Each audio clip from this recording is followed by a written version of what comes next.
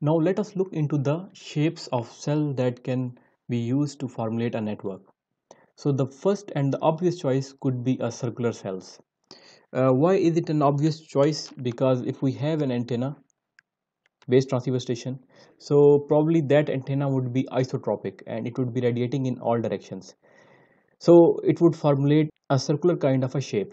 Now let us examine if this can be used in an actual network environment. Note that we have different base transceiver stations which are stacked together in an array structure. So for users which are within a cell, they have the coverage.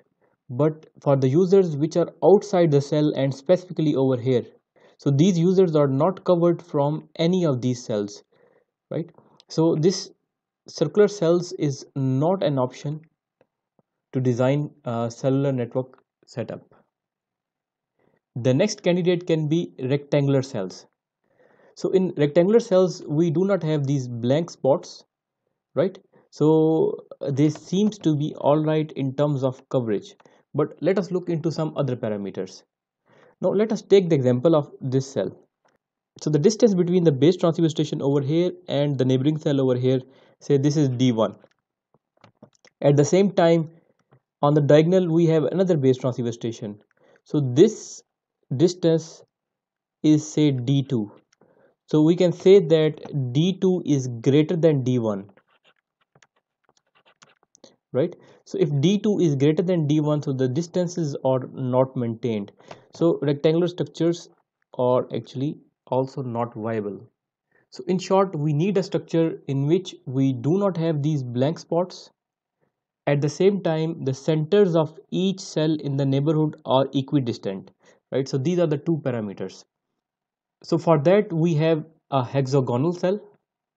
In the hexagonal cell, the centers are equidistant. So this criteria is met. At the same time, we do not have any blank spots.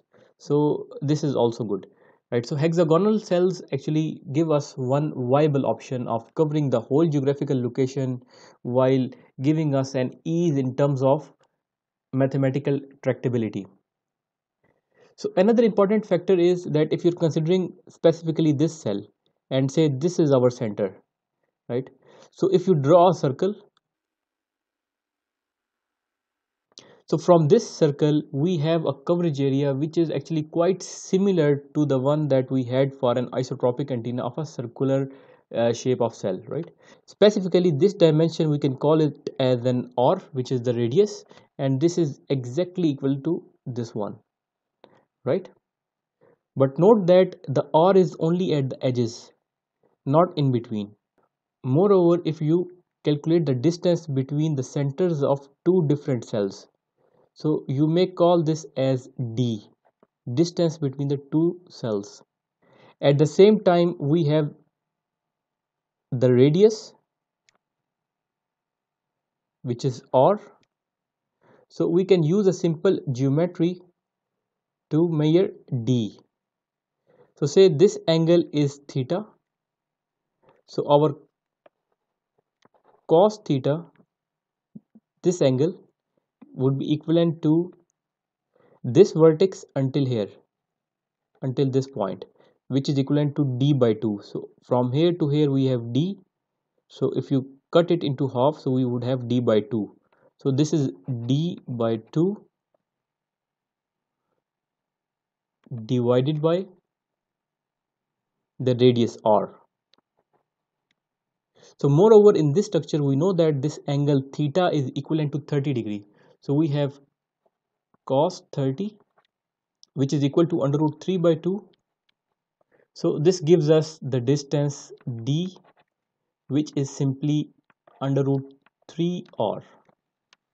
So in short, the hexagonal structure gives us mathematical tractability. We know the radius R from the isotropic antennas, and at the same time we can calculate the distance between two adjacent cells.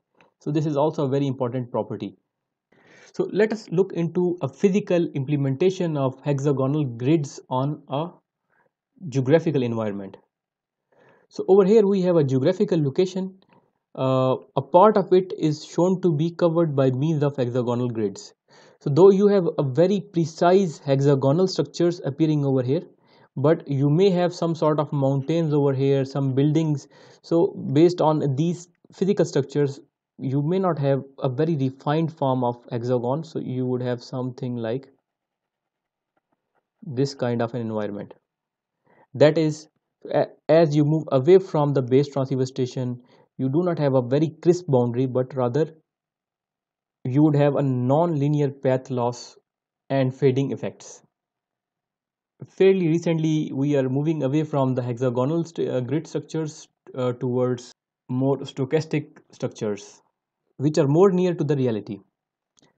So as we have selected the hexagonal cell for our present discussion, let us move forward and look into the co-channel cell, frequency, reuse distance, and hexagonal coordinate systems, right? So again, we have different hexagonal cells appearing over here. So this distance is basically the diagonal of a circle, that is 2 times r. Now assume that we are interested in this particular cell over here, and a user is located in this cell which is over here, right? So this user can be termed as a mobile station. So the signal which is projected from the base transceiver station to this mobile station is our user signal. This is our desired signal. But at the same time, the frequency which is used in this cell is not used over here, but it is used in this cell over here, right? So if it is used in this cell, so we would have an inter-cell interference over here, which we can call as co-channel interference, because the base transceiver station over here is using the same frequency as in this station, so we have that co-channel interference. So in the meanwhile, we also have a metric which is separating the base stations which have similar set of frequencies, right? So if this is using f1 and this is using f2, f3, f4, so again the f1 appearing over here and the same frequency appearing at a distant cell. So the distance between these two cells is termed as d, which is nothing but frequency reuse distance. So we have a mobile station, its intended signal, some co-channel interference from other cells of the same frequency band, and moreover the distance between two adjacent frequency cells, which is d. Next, let us look into the hexagonal coordinate system. And for that, let us look into this particular depiction of hexagonal grid, right? So it says that localization of hexagon in a hexagonal coordinate system is based on these set of procedures. So the first step is that you select a reference. So in our case, this is set as a reference cell, right? And we need to locate this cell which is over here. So we will start with the reference cell, which is this cell. Move I hexagons along the U axis. Presently, this is our U axis and this is our V axis. So we would move I cells in the dimension of U, right? So presently it is at 2, so we have moved 2 cells. Then we have turned 60-degree as mentioned over here and move j hexagons along the y-axis, right? So then we'll be moving in this direction, and this is our j, which is equivalent to 1. So we have located a hexagon from a given cell or a reference cell by means of I hexagons on the u-axis and j hexagons on the v-axis. Now there are some questions which are needed to be addressed over here. For example, why haven't we moved in the x-axis and y-axis as in our standard notations? So the reason for that is, if you're moving in this direction, so the issue would be you would be splitting this cell, at the same time you would be at the edge of these two cells, so this would complicate stuff quite a lot. So using this axis, which is basically crossing the centers of all the cells in the direction of this vector, right? So we are considering this as a first axis and the other one as the second axis.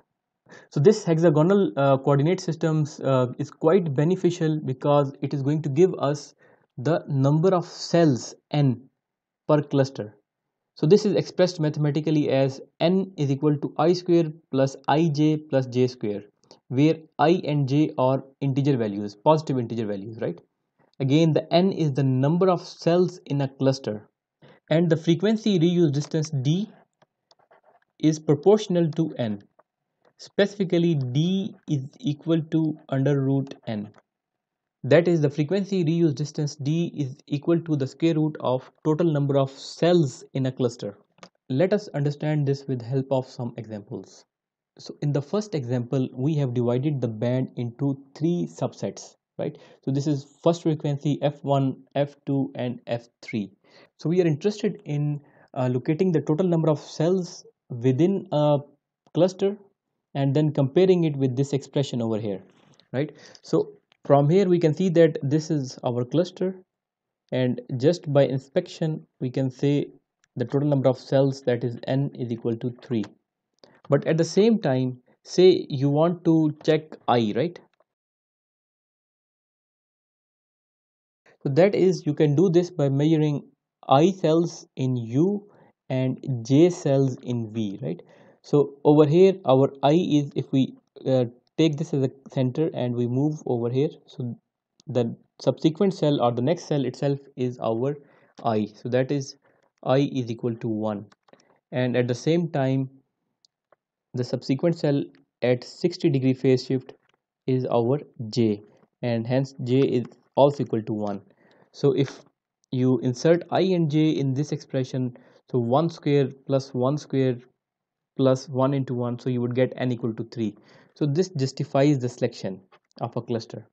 Also over here again, the number of cells in one cluster is obviously 4, so that is n is equal to 4. Comparing it with this structure, so again you start from 1 and say you're finding the adjacent cell, this 1 again. So this is actually I cells in U, this is our new U. And then if you take 60-degree, you do not need to take 60-degree and go over here, because you have already reached 1, right? So this means that I is equal to 1 and 2, 2. And for the J dimension at 60-degree, so this was our original U, and at 60-degree we had V. So now we have this U, and at 60-degree we do not need, because we have already reached the same frequency f1. So this means that J is equal to 0, and hence based on I to I square, that is 4, plus this is 0, so this will be zeros, and 2 times 0 is again 0. So again you would have n equal to 4 based on this. So this is also a valid choice. So over here our n is equal to 7, and you can use this as U and this as V. So if we set this as reference, so we would have I equal to 1 and J equal to 1 and 2, right? So J equal to 2. So if we set this as 1 square plus 2 whole square, that is 4 times 2 into 1, so this would be equal to n equal to 7 as per this choice. So this means that the number of cells in a cluster must be as per this expression. So over here we have shown that it can be 1, it could be 3, 4, 7, 13 and onwards. So you may not have the values for 5 and 6 and so on. So as you know that we have found the number of cells, the frequency reuse distance for this pattern with n equal to 3 is actually under root 3. So d would be 2 over here, and d would be under root 7 for this particular case.